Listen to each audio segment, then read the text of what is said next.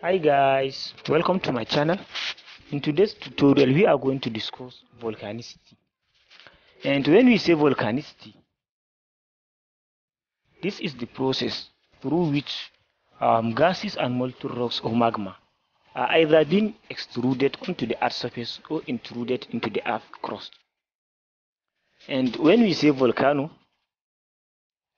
this is the place on earth's surface where hot molten rocks breaks through.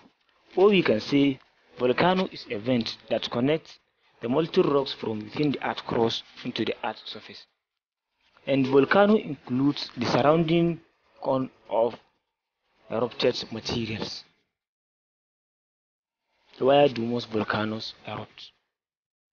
The molten rocks is having lower density and therefore it rises off through the crust to erupt on the surface. And also, magma reaches the surface of the earth. It depends on how easily it flows and the amount of gases it has.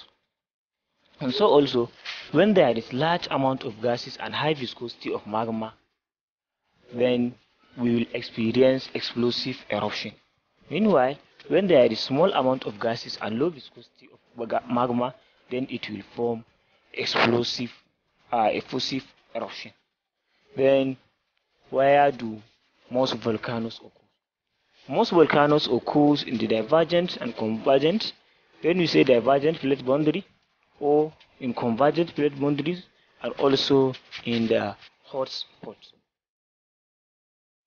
And the important parts of volcanoes include, but not limited to, magma